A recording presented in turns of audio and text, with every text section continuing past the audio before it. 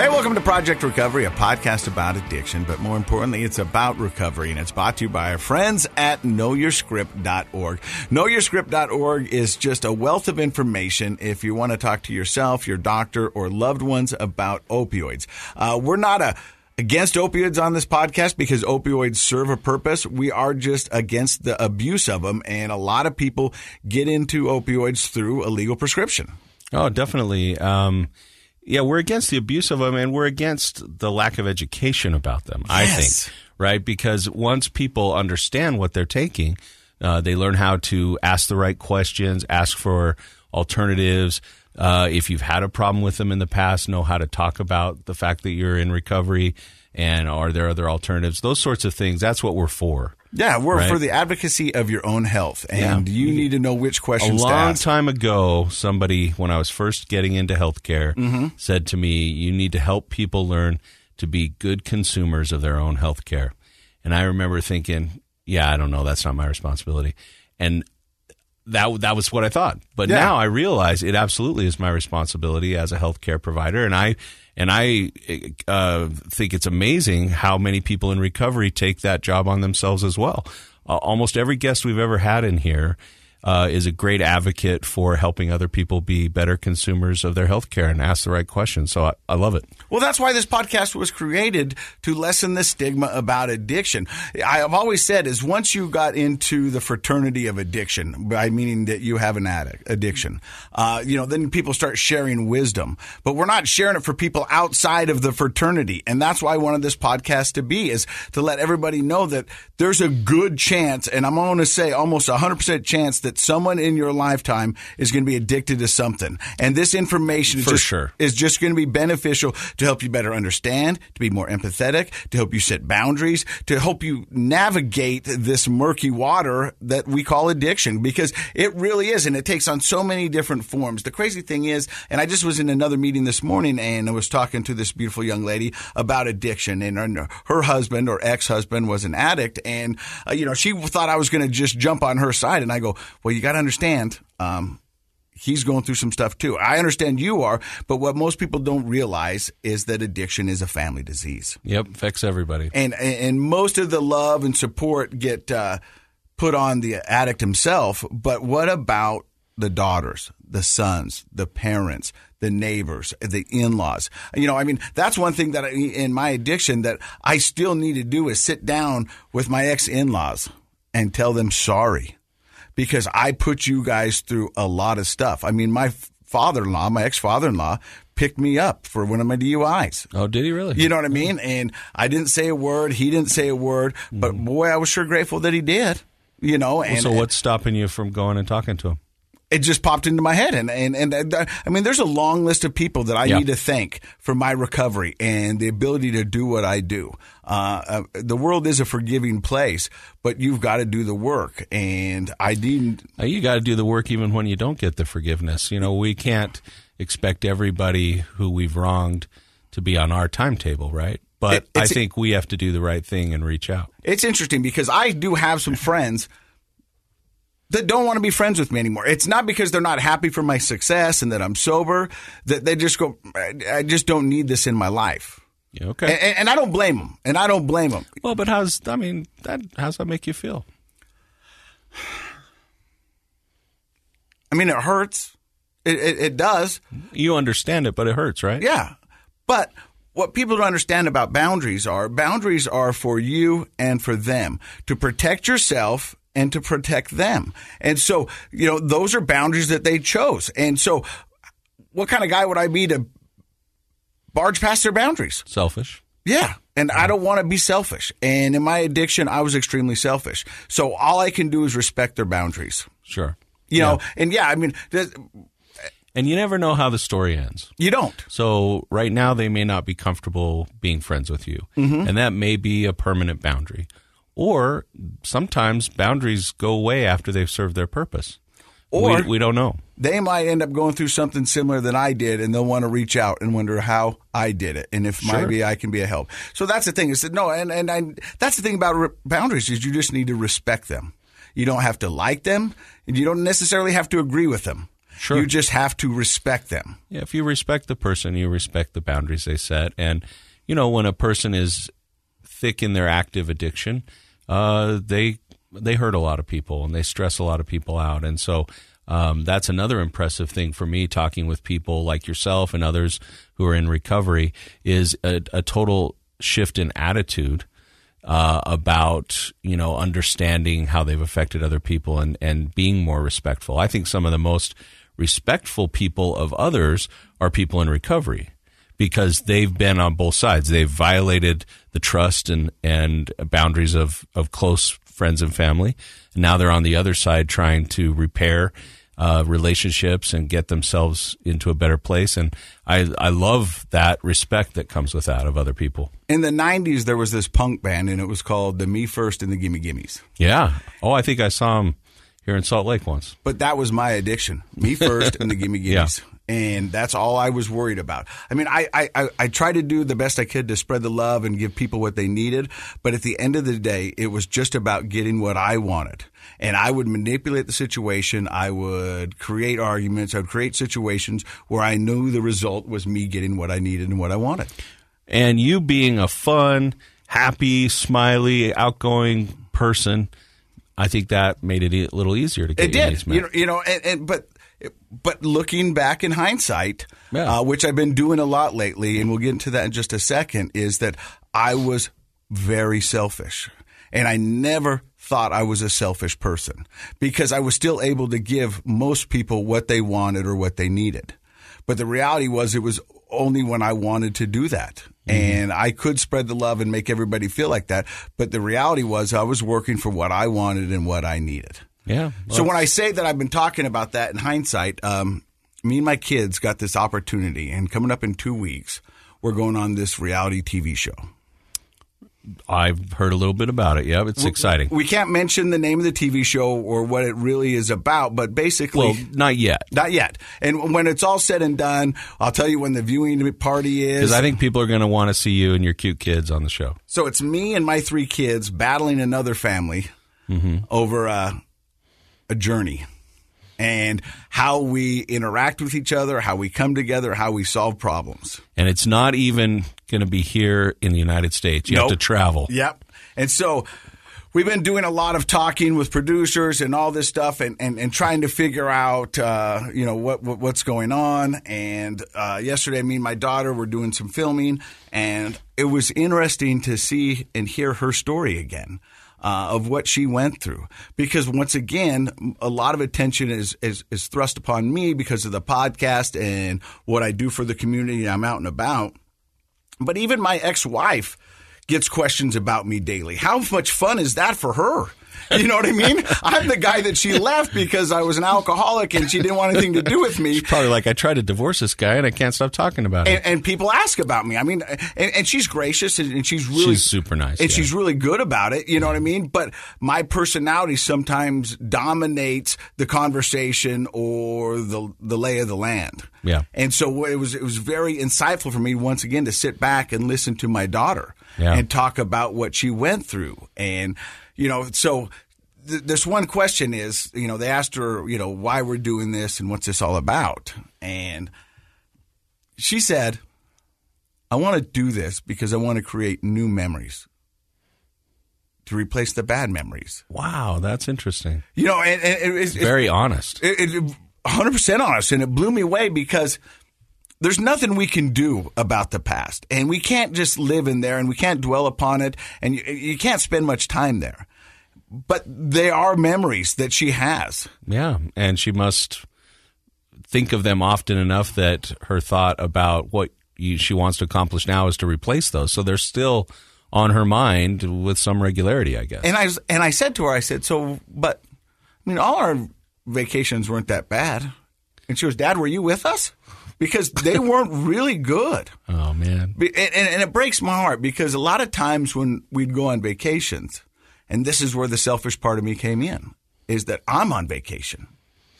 And as adults, that when you go on vacations, there's almost 2 different vacations. And I now understand why my parents always did 2 vacations. They did a family vacation, and then they did a grown-ups vacation. Right. Because the family vacation, you're working if you're the dad or the mom. Yeah, right? yeah. I mean, because you're wrangling you're kids. You're on call 24/7. You're wrangling kids. You're checking everybody into hotel rooms. You're making sure everybody's got ski passes or everybody's got this. Everybody's got their underwear. Oh, somebody forgot their toothbrush. They're running the store. You're doing all that. It's not much of a vacation as a parent. Yeah. If you're going to do something big. Right. So when we do that as a family, we'd come back, and then my mom and dad was like, now we're going to go on vacation. And we're going to go do what we want to do. And that's grown-up stuff. And we're going to lay by the pool. Relax, yeah. And relax, because there's not much of that. And so it made me think that, I thought we were doing some cool vacations, but there was always fighting involved, and it wasn't great. Did you resist did you just want to lay by the pool and relax? Is that what you mean by selfish? No, whatever we were doing, I was doing partying. Okay. I was still going, but I wasn't present. You were drinking. I was drinking. Yeah. Yeah, I wasn't present. You know what I mean? And it's like...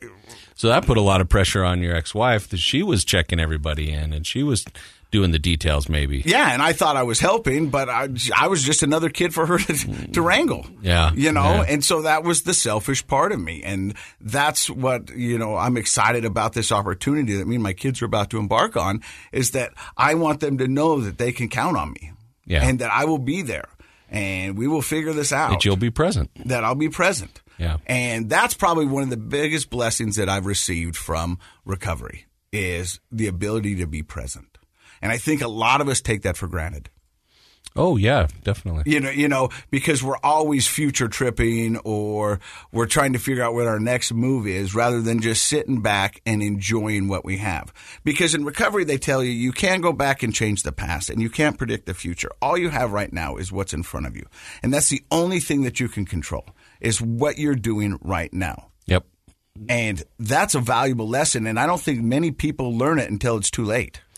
Well, it's a mindful way of looking at life. I think that it's one of the things we talk about in a lot of therapy sessions with a lot of different people for a lot of different reasons. Because if you're not in the present, you can't learn from the past. You can't plan for the future. The only time we ever affect our life, our relationships, whatever it is we're doing, is in the present. And that doesn't mean you can ignore everything else. No. But you take from the future, you take from the past, but you do with it in the present. And I think that kids have a funny radar about that. Like we often think when we're checking off all the things on the list for the vacation, or even if it's just after school or a regular weekend, we're getting everything done. The kids they live on an emotional level more and they feel the difference, right? Oh, yeah. And they don't always know how to describe it. Now that Presley's older, she can talk about it with a little bit more clarity. But the reality is they feel when parents aren't emotionally present. And what takes us out of the present? Well, stress, anxiety, and depression, those things take us out of the present. But definitely so does substance abuse, right? If 100%. you're high, if you're drunk, even if you're just kind of buzzed, you're not present focused. And we only get so many years with those little people in your life in that way. And then they become in their 20s, they keep hanging on. You wish they'd go away. But when they're little, you only get so much time with them. And it's important to try to be as present as you can. So I'm really glad that you get to have this opportunity. It's a fun kind of exciting game to play, but more than that, they get to have focused time with their dad for all those days. Now, there is a winner and a loser on this TV show, and I sat my kids down when we agreed to do it. I said, I don't care about winning. It would be nice to win, but I don't care about it. What I care about is that we do it and we do it together and to the best of our ability. And if we do that, we will have a story for the rest of our life. We will have a connection for the rest of our lives that we can share. So I just want us to go out there and give it our all and give it our best. Good. And that's all I care about. I think that's the right message to send to them. But I'm going to say to you, don't come home if you lose. Okay. No, that's between me and you. Yeah, I got it. Yeah, you're getting the real talk. No pressure. And it's like, I don't want to see you here, if you don't win. Before we introduce you to our guest today, who's only been sober for about a month, right? Which is, I mean, this is I am raw. Excited to have him on the show today, because a lot of times we have people that are veterans in the recovery world where they've got 3, 5, 7, 12. We've had some people that you're getting into that category 3.5, yourself, and 20 years. But what about the person who's just been sober a month? We're going to hear about that. But before we do that, I want to leave you with this last thing: is that a lot of times people think about life as a beginning and an end. And there is a beginning and there's an end, but real life happens in between. It's the journey. And that's what being present is all about, is learning as we go. And we're always evolving. We're always moving. Just do that. You know what I mean? If you can look at it that way. But so many times we get focused on the beginning and the end. But all the good stuff happens in between. So can I add a Buddhist saying to that? Is that the guy in Fox 13? That's Big Buddha. Oh, okay. Yeah, they're related. A Buddhist saying, which I really, really like, which helps you stay present focused and is very optimistic. It's very simple. Every moment is a chance to start again. And so if in the last moment you felt like you weren't your best self, you weren't your best parent, you weren't your best spouse, you have another moment coming up where you can try again. You can start again, and you can become present, focused. If yesterday was a tough day for you, if this morning didn't work out, you have this next moment that's right in front of you to turn it around. And I use that in my own life sometimes. I really like that saying. Give it to me one more time. Every moment is a chance to start again. I love it. I think we should title this episode that. Okay. Coming up, we're going to talk to Robert Woolsey, who's been sober now just about a month. We're going to find out why he wanted to do this podcast right here on Project Recovery. Welcome back to Project Recovery. I'm Casey Scott. That's Dr. Matt Woolley. He's a clinical psychologist. Our guest today is Robert Woolsey. He's been sober now officially 28 days. 28 days. There's a movie about that. Yeah, it was Sandra Bullock. Yeah. And you know what? Actually, when it comes to recovery movies, that is a pretty decent movie. I mean, it's a little campy and there's some love in there, but if you strip it down, the principles that they teach in that movie are pretty realistic. I mean, it's a pretty realistic look into the life of an alcoholic. Yep. Robert, you reached out to me a couple weeks ago, so you must have been just sober 2 weeks. Right. What made you want to do this podcast? Because for the most people, they want to get some time behind them because there's some pressure of coming out and telling people that you're sober, and the other people are waiting for the other shoe to drop. They don't know if this is really going to happen, if this one's going to take. So, I mean, there is a little bit of pressure in you coming out and doing this so early into your recovery. Absolutely. You know, I believe that because I've battled this disease for a long time, I went into recovery my first time at 26. Not because I wanted to, it's because I didn't want to lose my family at the time. Mm-hmm. So I've been kind of in and out those revolving doors. But the one thing that I've come to realize that as far as recovery goes is that it literally is a daily reprieve contingent upon my spiritual fitness. I haven't had a spiritual fitness. I haven't had that connection.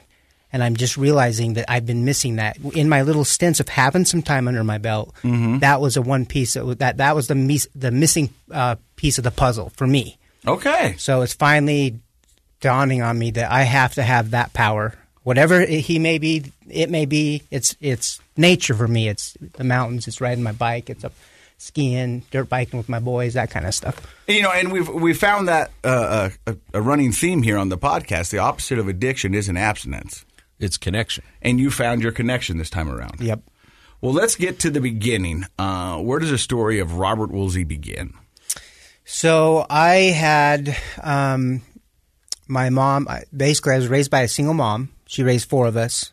We were pretty poor. Didn't have a whole lot. All boys, all girls? So I've got an older brother and an older sister and a younger brother. Mm-hmm. The baby is, I want to say 40.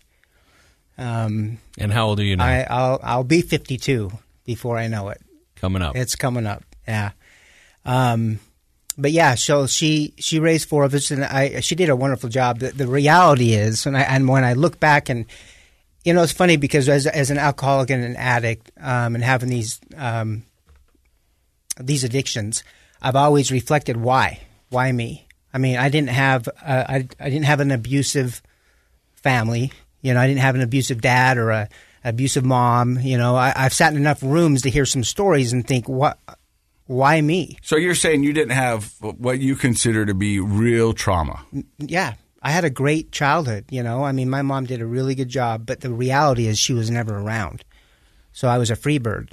When it came to making choices and hanging out with the wrong people, you know, I did a lot of that growing up. I think that free-range childhood is great in a lot of ways, and I think nowadays there should be a little bit more of that allowed to kids. But when you have a lot of free-range time, when you have a single parent who's doing her very best to put food on the table and everything, she can't be around as much.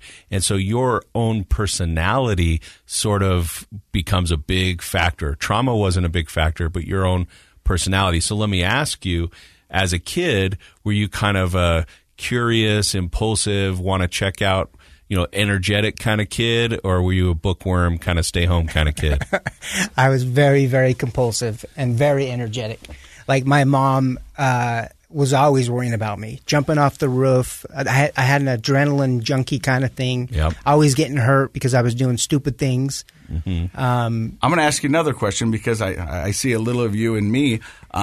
When you were young and you were running around and really no parental supervision, were you hanging out with older kids or were you mostly kids your age? Mostly kids my age. There was a couple that were older. Uh-huh. But it was mainly my age kids. And was your role always to try to impress the group you're around or do the crazy things that nobody else would do? Exactly. All the time. You met a kindred spirit there, Casey. I was the kid that was there like, did you just see what Woolsey did? By jumping off the roof and doing backflips off cliffs and just whatever. And that becomes your first addiction. That's my first addiction. The same with me. It was like, you can't do that. Yeah, I can't watch. Yep. You know what I mean? Yep. And then it was the stories that people told that I was addicted to. That actually does bring a neurochemical high that's natural. But the act of doing the backflip and then the ooh and ah and praise from all your friends and then knowing people are talking about you, that's all like neurochemical feel-goods going on. And so you're right, absolutely, that can become a person's first addiction. So you're running around, you're doing backflips off of buildings and jumping off cliffs. When do you first try alcohol or drugs? I believe my first drink was with a friend in 8th grade. We stole a couple beers out of his dad's fridge and went off to the side of the house, drank them, and then went and rode our bikes. And I just remember that feeling I got, because I was kind of a little bit of a shy kid until you got to know me. Then I was that class clown. I was always the goofy guy. I loved to make people laugh, kind of. But the feeling that I got that day was a good feeling. And then it just ended up, the next thing was pot, and then through high school it was trying mushrooms and LSD and cocaine. I mean, it was all through high school that I tried all that stuff. So you got into those what we'd call heavier drugs pretty quickly. Mm-hmm. And I like that you point out, even though you were a class clown and you like to do fun, daring things, a part of you was shy.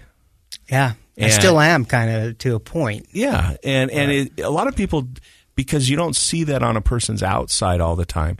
Like, you can model shyness. We can all act shy, and somebody could identify we're acting shy. But shyness, that anxiety, that hesitation, that social discomfort, that's a real internal thing. And a lot of times kids who become the class clown are actually compensating for those feelings of shyness, as well as the alcohol and drugs. Like, how many people have we had on the show, Casey, who they said, oh man, when I took that first hit or when I had that first drink, that little shyness, that anxiety, poof, it was gone. I just love that euphoric release. It's like getting out of prison. They say I became the person I always wanted to be. Yeah. You don't have that feeling anymore. Exactly. It was like, this is what I'm missing. This is who I'm supposed to be. Yep. Everybody loves this guy. This guy is the life of the party. He's not afraid. Yep. He's daring. He's bold. He's brazen. He's jumping off roofs. He's doing backflips off of cliffs. Yep. That's this guy. That's the guy I want to be. Yep. And my kids loved it. I mean, I always had a good relationship with my kids, even though it was strained and I wasn't present because I was always drinking or using. But they loved what we did. because we were always doing that kind of stuff, like going to Lake Powell, and they were the ones that adventurous. I want to do what Dad's doing. Yeah. And you were that adventurous guy even as an adult with children, I guess. Yeah. So you partied pretty heavily in high school, it sounds like. Yes, I did. And how did that play out with your friend group? Like, just out of curiosity, like, were they trying to keep up with you, or were you kind of doing that solo? What did that look like in high school? You know, the crazy thing is they were kind of trying to keep up with me to a point. I never became addicted to anything through high school, because it was never. At some points, I would smoke pot. I would buy a baggie, and then I would smoke it for a week, and then I would leave it alone for a while, or I'd only drink every other weekend. Mm-hmm. So it wasn't. I never became addicted to anything until I hurt my back, and they put me on tramadol. This was back when tramadol came out, and it was a non-narcotic and non-addictive, and that was the start of my addiction. That's what they considered it, right? I laugh because he goes, I got addicted to tramadol. That's when tramadol came out, and it was non-narcotic and not addictive. And I was like, well, no, you just that's called advertising. That's not reality. Yeah. But it's interesting that you bring up that in high school that you didn't feel addicted, because a lot of times, I think we're guilty of it on this show too. We just talk about addiction. But the reality is there's use, there's abuse, there's dependency, and then addiction. And so a lot of times people look back and they're like, well, I didn't become an addict until, but it's like, but you were headed down that path. If you got to be honest with yourself. If you're using every weekend, then you start abusing when you're like binge drinking, because no teenager doesn't binge drink, right? And then you become dependent on it for fun. Well, if we're going to have fun, we got to have a six pack, or we got to have, and then eventually, for some people that addiction comes faster. For some people, it's way down the road, but you're not out of the woods if you're in use, abuse, and dependency. Those are pretty dangerous places to be, and so it's important, I think, for us when we conceptualize substances. Not everybody's in addiction, but that doesn't mean they're okay. Right. And when you say that, I've reflected back all the way back to high school and in those times, and the reality is when I was asked, like if I had a huge test or something going on, and someone came up, hey, we're gonna go on a little hike and go get high. It wasn't even a second thought of, okay, no problem, let's chemistry, go. You were doing your own like chemistry. I was gone. You weren't studying for I chemistry. wasn't studying. So yeah, there's a lot of different things that led up to where, Sure. When I really took it to that next level, when it was I was 100% unmanageable. My life was absolutely unmanageable. So in high school, you said it seemed like most of your friends were trying to keep up with you. At any point, did you ever get in any trouble? Did your mom ever say, hey, you might be taking this a little too far? Or was it just kind of you flew under the radar? I flew under the radar for the most part. There was a time, and it was, I think, in my high school years, where I had a brother that went on a mission. And when he came home, it was his first week or two home. And I just remember waking up face down in the backyard in dirt. Wow. And my grandpa and him were trimming the bushes and doing all that stuff. And my brother came over to me and he said, was it worth it? That's all he said. My grandpa didn't say anything to me. I just got up and went in the house and was feeling like, not too good. Well, that's interesting because for the listeners, your brother went on a LDS mission, Church of Jesus Christ. And as people who know returned missionaries, they tend to be still in that preachy mode when they come home from their mission. So it's interesting he didn't really lay into you, but he did. That's a pretty pointed question. What did you contemplate it, or did you just be like, I did. And so after he said that, because I was going down that road, right? I had friends going down that road. And so after he said that, it was within probably a month. I'm like, I got to change because I'm not, this is not good. So I planted a little seed. Planted a seed. I ended up going on a mission. I'm like, what, maybe this will be good for me. I didn't go for the right reasons. I went because my brother went, and I went because I thought maybe this is the best route for me to clean myself up. But the whole time on my mission, You're partying? I just didn't feel like I should be there. I didn't. No, I get that. Like, I had some back pain, and I went to the doctor. They gave me the pain pills, and again, it wasn't taking them as prescribed. It was take them till they're gone and then being bummed out they were gone. While you were on While your I mission. was on my mission. Yeah, and then wanting more. Yeah. But not being able to get it. So how did you hurt your back? Skiing. And I went over the handlebars on my dirt bike at the dunes. And so that's when they prescribed you the tramadol. And but that was after I got home. Oh, okay. Because I still was having all this pain.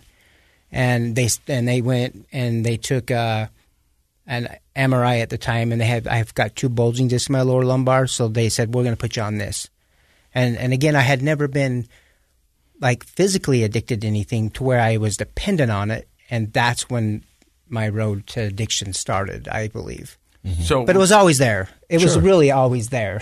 So it was building. To keep everybody on the same page, so you get back from your mission, you go see a doctor, they put you on tramadol. Mm-hmm. Did you do what most LDS men do when they get home from their mission? Did you get married? I got married. Pretty quick? It was not as quick as most of my friends, but I got married like I were within probably 4 years or so. Now, were you on the tramadol before you got married or after you got married? After. It was like within the first year. So within the first several years of my marriage, like my boys were 2 maybe or 3. Are they twins? I got identical boys, yeah. Mm-hmm. And then I got a daughter that'll be 20. So I really related to your daughter. Yeah, the letter. Big time, because we've had some really good talks. Yeah. So let's get back. You're married now. You're physically dependent upon tramadol. Yep. And you said at the age of 26 was your first stint into rehab? Into rehab. And was that because your wife? Yep. And walk me through that. So it got to the point where I was running out of my prescription before, I was to get a refill. And I was just starting to get really irritable and ornery. I'd wake up in withdrawals and be really not the best husband at all to her. And I was taking other people's medication. We'd go to friend's house. It all just kind of unraveled. And then that's when I'm like, I need help. So you were sneaking them. I was sneaking them. You go to the bathroom and go through the cabinet, that kind of thing. And I would take medication. Yep. And I would imagine at that point you've kind of had that, seeking mentality. Like it's always on the forefront of your mind. Like, where am I going to get some? Where are we going? You might even have been willing to go to people's houses to hang out who you didn't like, just in case maybe they had something. Is that kind of where you're at mentally at that point? Absolutely. When that, there's a point in the NA book, the doctor's opinion, that makes 100% sense to me about the phenomenon of craving. Because as soon as I take one drink or one drug, it's on. The compulsiveness and the obsessive desire to have more, and I can't turn it off. Like I want, Well, that's why they say one is too many and 1,000's never enough. Exactly. When that's the choice I have every day. The one choice with my alcoholism is, do I choose to pick up that drink? And as of today, 100% of the time, I've said no. But there always is that choice. Now, when people go back and forth, is it a disease or is it a choice? Well, no, the disease is inside me. My choice is, do I pick it up or do I not? Right. That's the choice. Yeah, and even your story of the cold medicine. Yeah. Chances of that be, so small, not very much, but there was alcohol in it. I had a 15-minute conversation in front of a cold bottle for cold remedies, and it had NyQuil, and it had liquor in it. And I thought maybe I should. And then my mind goes, no. Because even if I do, that opens up a window. That opens up a window and a thought that maybe I could handle it this time. And the reality is I know that I can't. So I don't even put myself in that. So I just went to bed. Yeah. No, I agree. Anything that has any kind of mind-altering substance, it's just best to stay away from. So you go into rehab. What kind of rehab do you go into? I go into an inpatient at the ACT, Ogden Regional Hospital. At the time, Rick Vesser, who was there, who actually left there and did the action recovery that I'm in now, he was my first counselor when I was in my 20s. But again, I was there for not me. And so how many days did you do there? 30, and then the aftercare program started, and that was supposed to be 2 years, and I lasted like maybe 3 months because he pissed me off because he said I couldn't go. I had something planned, and he's like, it's either here or there. And I'm like, well, screw you, and I left. Those addiction therapists are tough cookies, man. Trying to hold you accountable. I mean, Right. What right do they No, have? but they are. I think here's a little peek behind the curtain. Like, there's lots of different kinds of therapists, lots of different kinds of therapy. And I will say, you kind of have to have that tough nut personality to be a really good addictions therapist, because they'll look you in the face and just go, well, it's us or them, buddy. You make the choice. And I'll tell you why. And I know why. Yeah. It's because they have spent a career of being lied to and tried to be manipulated by every guy who thinks he's different. Right. You don't understand. Which is every guy. Is every guy. but that's what it is. And he goes, no. These are the rules. You either do them or you don't do them. I'm not going to get in an argument. I'm not going to have you try to persuade me. That's not what we're about. Do you want your sobriety or not? Because this is the way it is. And it puts a person in a position of choosing. And sometimes you have to make the wrong choice for a while until you know you want to make the right choice. So you stay sober this time for how long? I don't think it was very long. It may have been a few months that I can think of, and this is quite a while ago. Mm-hmm. And I don't even remember how I started back up again. Probably taking someone's medication or having it offered to me at work or something like that. And then it just, again, that craving was on. And you said that going into that first rehab, you didn't say this, so I don't want to but you felt pressured by your circumstances, your spouse. Like what was the reason you really went in that first time? Because I felt like, even though I did reach out and ask, I'm like, I need some help, but I was in that moment of withdrawal and feeling really, really bad that I talked to her. Mm-hmm. And I remember that night because I had drank, because I was trying to reach for something, something to feel a little bit better. Something to scratch the itch. Something to scratch the itch. And that's when I told her what I was doing, taking medication. And so she's like, yeah, you need help. She didn't know? At that point, she knew, but she didn't know the extent. Right? That's usually the case, right? She knew, because they know. Even your kids know. That's the thing. Even little kids, you think they don't know. They know. Yeah. Something's wrong with Dad. We just don't know. But and then they get older. So you went, so you asked for help, and then she's like, "Yeah, get help." And then I'm assuming you were kind of like, "Well, not that much help." Right. Exactly. I don't need that much. Why are you packing a bag? Yeah. I'm not going anywhere. A little bit of help. In fact, that was the conversation. The next day, she's like, "Let's." I'm like, "No, I'm good." Yeah. And then she got so pissed at me that I'm like, okay, I'll go. But sometimes, in my active addiction, you will say things just to get out of the conversation. You know what I mean? You'll agree to a lot, right? Yeah, or to manipulate the situation. You know what I mean? If I say this, maybe you won't be so mad about this. You know what I mean? And that's where the manipulation becomes just an art form. You know what I mean? Oh, yeah. And then sometimes they call you on it, and you're like, Oh, man. I wasn't serious about that. I was a little drunk and withdrawing, but it looks like I'm going to rehab. But I think that's a good example of how it changes day to day, even moment to moment, where in one of those desperate moments where you're feeling like I'm at a low, I really need some help, you reach out, and then you even out a little bit, start to feel a little better, and you're like, oh, no, I'm good. Right. I'm good, right? And that creates that cycle. Yeah. We're going to take a break here. Then when we come back, we're going to find out how the road to addiction continues for Robert.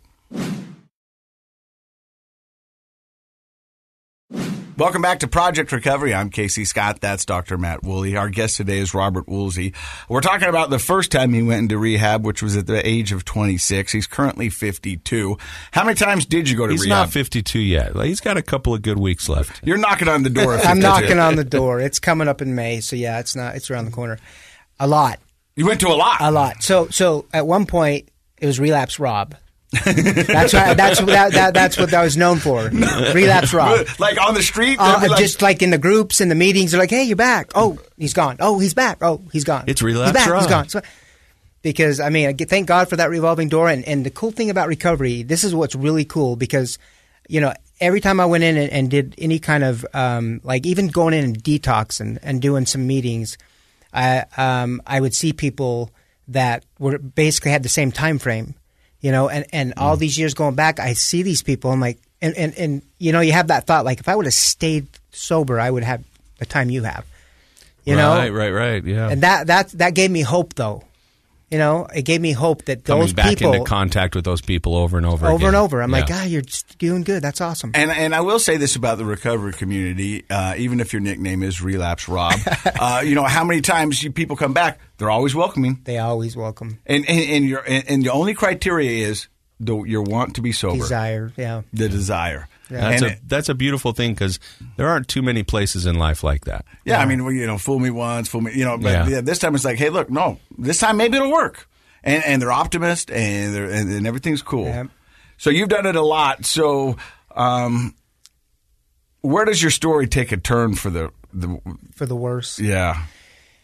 So about 6 years ago, the divorce happened because she had enough. Finally, she had enough, she and I can't blame her. Time. Can't blame her. There was, you know, the cheating was happening, not on my part, but I knew it was happening, and that made me just want to drink more. You know, but it's like, do I blame her? I have been sleeping with my addiction for all these years. You've been married to your I've been addiction. married to it, you know, and so I cannot blame her for that. It was hard. It was hard because she always said you're choosing that over your family. You know, she and to this day I don't think she truly believes that it's a disease. It's a choice. And that was hard for me because she didn't want to do the Al-Anon. And that's okay because not everybody wants to do Al-Anon. That's not for everyone, right? It's not, but I'll put a plug in. I think that really helps heal the family system because you're absolutely right. You're recognizing that your addiction hurt her. Yeah. And I hope she'll find something that helps her heal. Right. But I do think Al-Anon's a great place to start. Yeah, absolutely. I 100% because I've seen the couples that do it. And yeah, there's a difference, isn't there? Huge difference. And even if they divorce, there's a difference in how they get along. And, you know, because you always have a relationship, even if you get divorced because you have kids, there'll always be something you share. And it's nice to eventually get to a point where it can be enjoyable. You be in the same room? Yeah, be in the same room and even enjoy the at least what you share in life with your kids. But I think you bring up a wonderful point, and that is that sometimes people will say like, well, how do you have a happy marriage? Ask me those kind of like really broad questions. And I'm the kind of guy who loves the idea of things being sort of magical. I wish I was a Jedi, like, all that kind of stuff since I was a kid. But the reality is the answer is work. Like if you want to have a healthy, marital, committed, intimate relationship that lasts 20 years, 30 years, 50 years, if you want to be that couple that's happy, you've worked for it. So anything that divides your attention from each other, anything that takes you away from each other in your marriage has the potential to really damage the relationship. And, workaholics, that takes you away from each other. Having extramarital relationships, whether they're sexual or not, takes you away from each other. And substance abuse is a huge one. You may be in the same room of the same house, but you're not together. I once met this old guy who'd been married for 50 years, and I said, hey, what's your secret to success? And he said, I said yes a lot. So you're telling me this guy lied? Well, that might have been work for him to have to say yes. I don't know. There's a certain amount of giving in. I'm not going to say there isn't. But two people that are saying yes to each other a lot, that can end up as a pretty good marriage. So you end up getting divorced. And do you do what most people do after the divorce? Go on a tear? I did. Well, here's the crazy thing. So she dropped me off at the ACT. Mm-hmm. So she dropped me off at the ACT, and I went through rehab again. And as I was going through that, she went her way. Within 6 months, I had someone moving in to my house. That part was hard, and I stayed sober through it. But about a year, maybe just short of a year and a half, I just couldn't. My recovery just wasn't strong enough. I didn't have that prayer, that meditation, that connection wasn't there. So I was just on shaky ground. Recovery has to be number one. Did you feel like you'd been replaced? Yeah.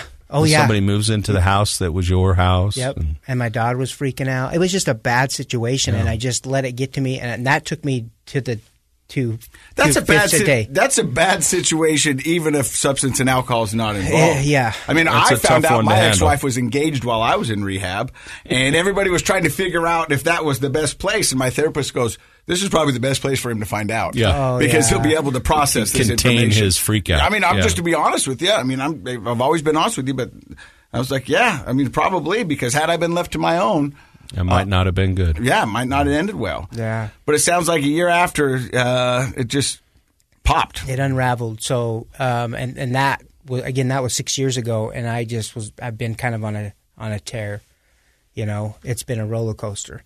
But, you know, towards the end, I have my twins, and the oldest one by 4 minutes, we butt heads. He's stubborn, and we butt heads a lot, especially through high school. I mean, it was sometimes pretty bad, right? He came over. He was always checking on me, you know, and I always reeked of alcohol. And he's like, "Dad, what are you doing?" You know, and I'm like, "Just mind your own business. This is my problem, not yours. Go away." Mm-hmm. You know? And then the last time he talked to me, he's like, "Dad, I just want you to know that you realize that if you continue this way, you lose and Mom wins." That's all he had to say. That's all he had to say. That just was like a light switch to me. You lose and Mom wins because she left you because of this. And everything that she's done is justified because you're doing what you're still doing. I'm like, wow, boy, that's for my boy. Okay, I gotta do something here, and that's where I'm at right My here, right dad now. told me something similar to that when I was in the midst of mine, and everybody was saying that I was an alcoholic and I was a drunk and all these things, and he goes, "Son, you got two choices here. You can either prove them wrong, or you can prove them right." Yeah. And right now, you're proving them right. Yeah. But I didn't listen. I mean, I should have. I mean, I really should have. Yeah. You know. There's an individual difference in that. You know, sometimes we're ready to hear something that helps us change our mind, and then somebody says something as simple as your son said to you, and it flips that switch, and you see everything differently. And for you, that switch didn't get flipped at that moment. But now you look back and you realize Dad had really good advice. Yeah. So after your son says that, what do you do? I still drink, of course. And that lasted for probably maybe almost a year. Any run-ins with the law or driving or any of that? I don't know how I dodged that bullet, but I dodged it so many times. Like literally been pulled over with my boys in the back when they were little after going up dirt bike riding and coming home. And the cop, I did the walk the line and passed. And then I did the breathalyzer and I'm like, this is it, I'm done. And it didn't work. And then he called another cop and the cop came and his didn't work. Whoa. So here's these moments in my life when I'm taking off and nothing happened. I'm like, is it time? You know how you have these moments in life where you're like, that's a sign it's time. You got a little freebie, a little redo opportunity. It's time to but the change. way the addict brain works is it will twist that story to tell you you were fine. Yeah. Look, nothing happened. Nothing if happened. you were really that drunk, you would have been handcuffed and your kids would have been taken off. So you find ways to manipulate the truth. Justify it and bend it to your vision. It's insane. It really is crazy. So you continue drinking. Yep. I continue drinking. And there was a point that I didn't have a job. And that's when my drinking really got bad. Which is crazy because, I mean, you shouldn't have the money or the time. Or you have the time, but you shouldn't have the money. I was spending, of course, I was spending money I didn't have. But, and then about 2 years ago is when I found out that the Blairs, who I worked for several years, sold the Leighton Cycle and Newgate Motorsports to the Youngs. Mm-hmm. So I had called my buddy Jeremy, who I hired, and said, "Hey," and because they wanted me back, at that time I was the divorce and I needed benefits. Mm-hmm. So I went back. I cleaned up quickly. This is another story of mine. I can clean up real quick and accelerate and make money and do really well in life, but it's that recovery part that I'm not putting first. And that's what happened. So 2 years, I go from just selling to the GM at the Layton store, and here I am. You said in the elevator on the way up, I said, what's your DOC? For you guys who don't know, that's a drug of choice. You said vodka. I said, how much were you drinking? You said 2/5 a day. I got to 2/5 a day, and it was... That's incredible. I mean, you want to talk about not having a job, that's a full-time job. I mean, drinking 2/5 a day is a full-time job. From the time I got up to the time I went to bed, and it was miserable. It was absolutely miserable. It really was. Like, there's nothing more miserable than that. When somebody says they're drinking that volume, my heart breaks because I know that is an unhappy, sad, depressed, miserable existence. And you'll have... Right? Like people, when you hear, like sometimes when we talk about like how much can a person drink, it's sort of in that like, you know, who's the toughest guy in the room, party sort of mentality. But when a person is drinking that much alcohol every day, man, it's just a heartbreak, isn't it? Because there's no party there. No, there's no party. The party's gone long ago. The euphoric? The maintenance is all it is. I'm maintaining so I don't get absolutely horrifically sick, right? And the crazy thing, rewind, when it was high school, when it was drinking with friends, I outdrank the big football players. Like, that was my thing. I can outdrink you, you know, because I'm just a little guy. And I would outdrink them, and they'd be puking. I'm like, see, told you.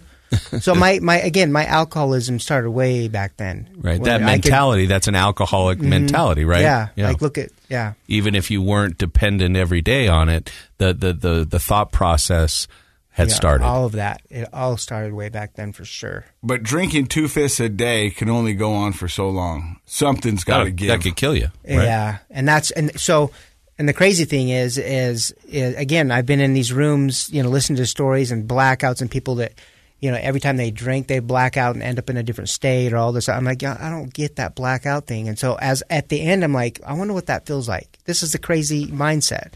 Like, I wonder what that feels like. I'm going to drink until I black out. And I never did. I never blacked out. I would just drink, you know, to the point of just falling on my bed and falling asleep. But I wake up and I could remember. But I remember at the end, like, I went to grab my phone and it just fell out of my hands. You know, I was shaky and I just was not right at all.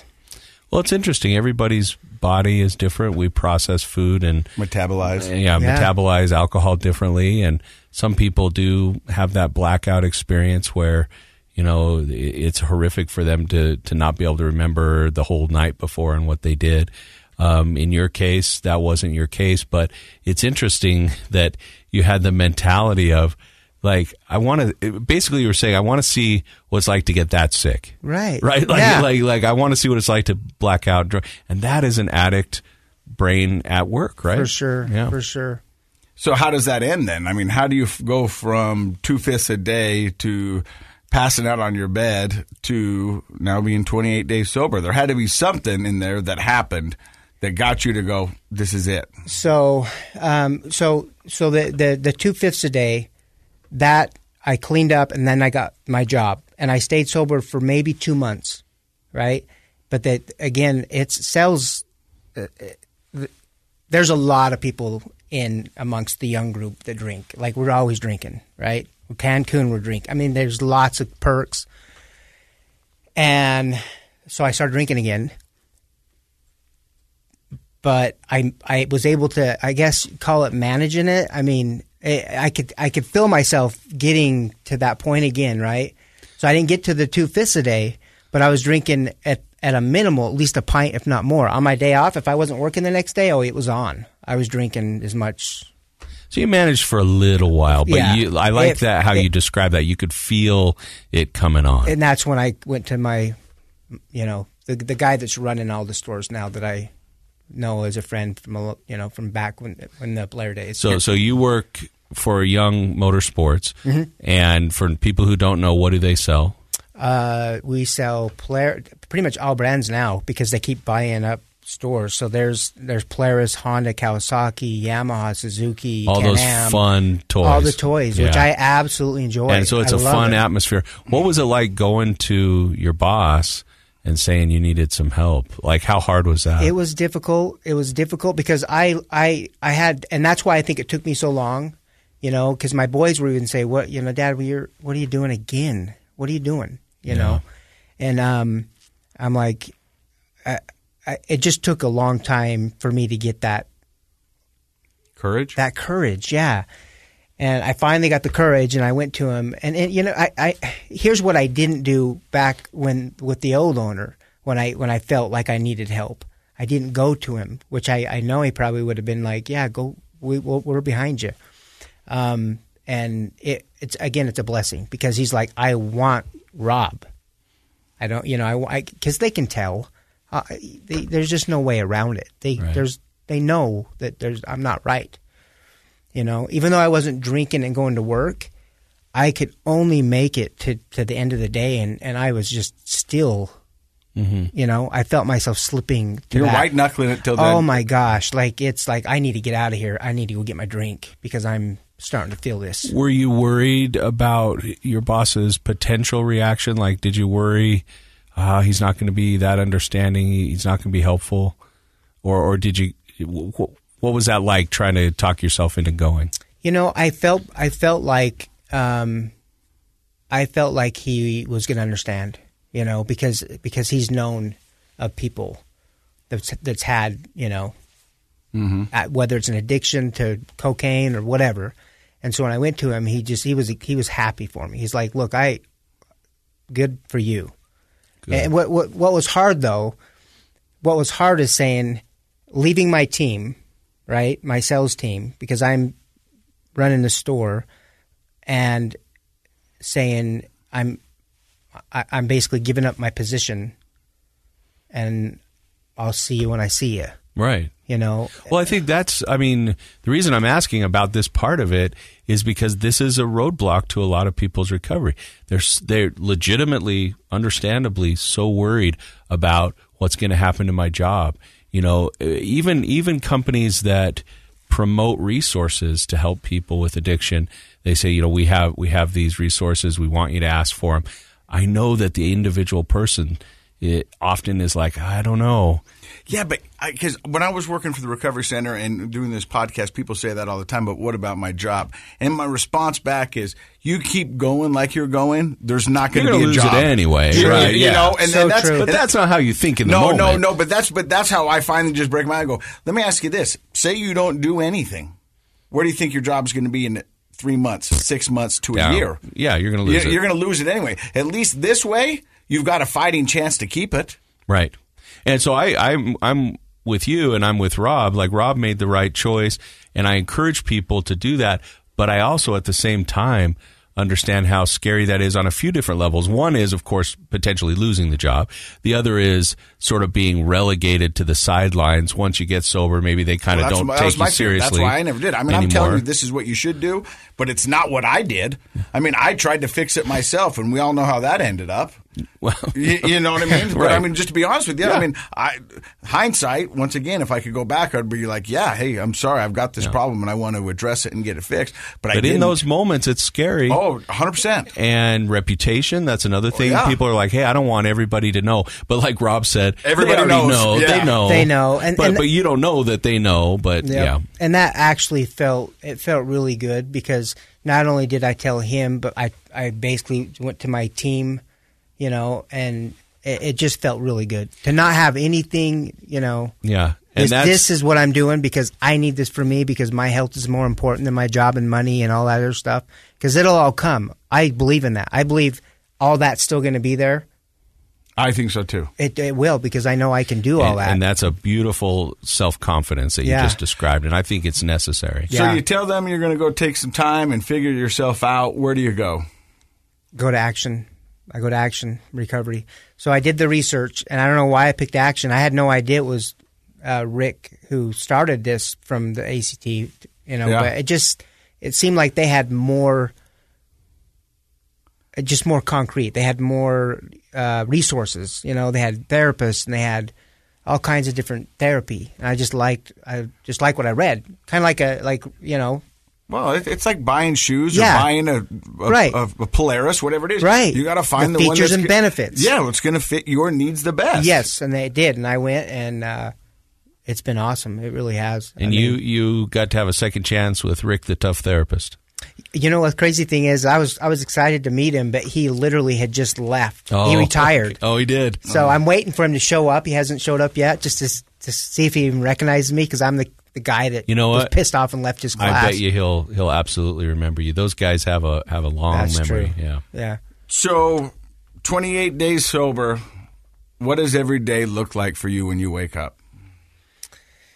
Man, so exercise is a big part of my recovery, and so I even tried that back in the day. I got into CrossFit and stayed sober for a time frame because that was my new high.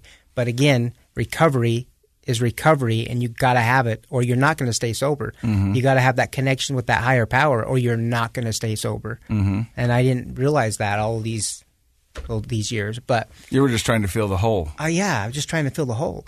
But I believe in meditation. I believe in all my readings. I read a lot of spiritual stuff, a lot of motivational kind of stuff in the morning. So I have that time in the morning, and then I'll do the gym, and then I go to my classes. I'm just getting ready to transition out and back to life. So now I'll be going back to work on Monday. And will you continue to have like an IOP or some sort of like aftercare? Oh, for sure. Yeah, absolutely. I'll have the aftercare for a year, and then I know where I've gone wrong in the past. And again, I've gotten well, and even my first sponsor told me this because he's seen this pattern. He's like, Rob, you get doing well, you get feeling better, doing well, making money, and then recovery goes here. And recovery is priority. You got to put it first, because if you put anything above it, that's what you're going to lose. It's going to fail again. And 100% guaranteed failure if you don't put it first. So what would you say to somebody out there that's in the early stages of recovery? What advice could you give them? You know, the advice I would give them is never give up. Never give up. Because I know in the deep depths of our addiction recovery, we want to give up. You know, I've told my boys time and time again, I'm not ever going to give up, guys. So I will fight this to the death, right? To never give up.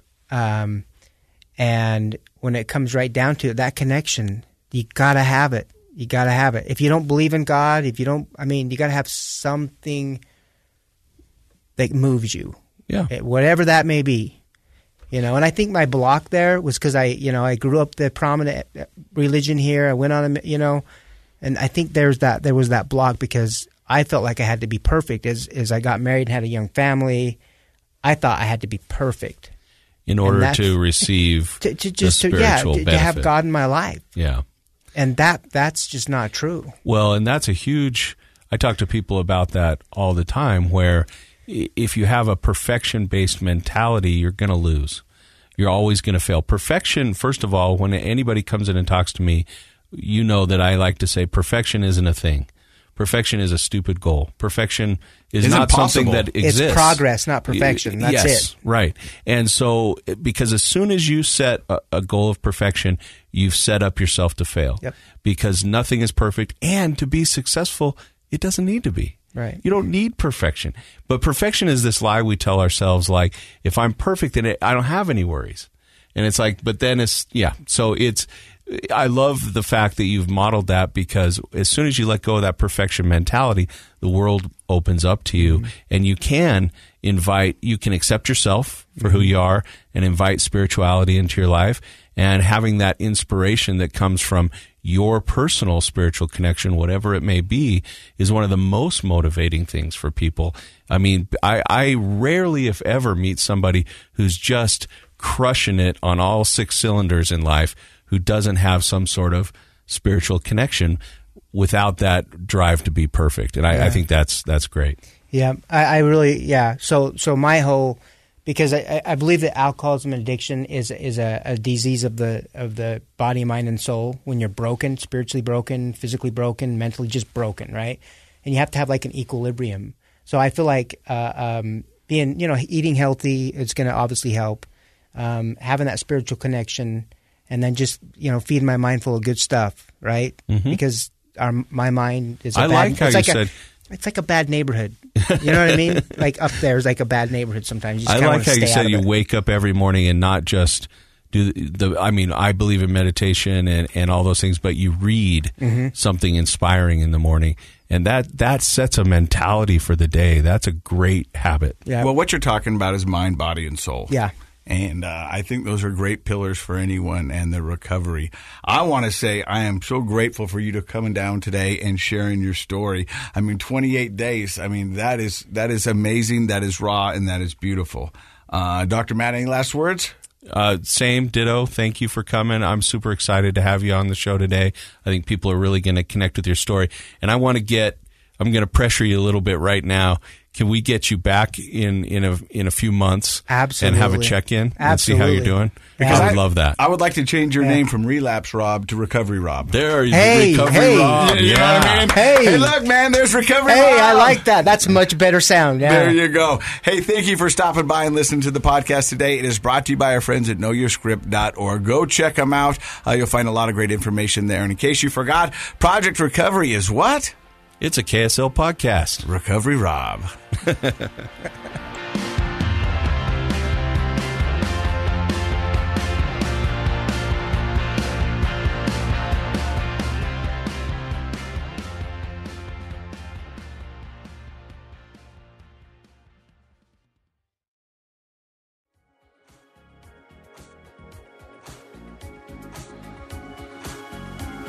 The contents of this program are for informational purposes only. The program is not intended to be a substitute for professional medical advice, diagnosis, or treatment. Always seek the advice of your physician, licensed therapist, or other qualified health provider with any questions you may have regarding a medical condition. Never disregard professional medical advice or delay in seeking it because of something you've heard on this program. KSL does not recommend or endorse any specific tests, physicians, products, procedures, opinions, or other information that may be mentioned on the program. Reliance on any information provided on the program is solely at your own risk.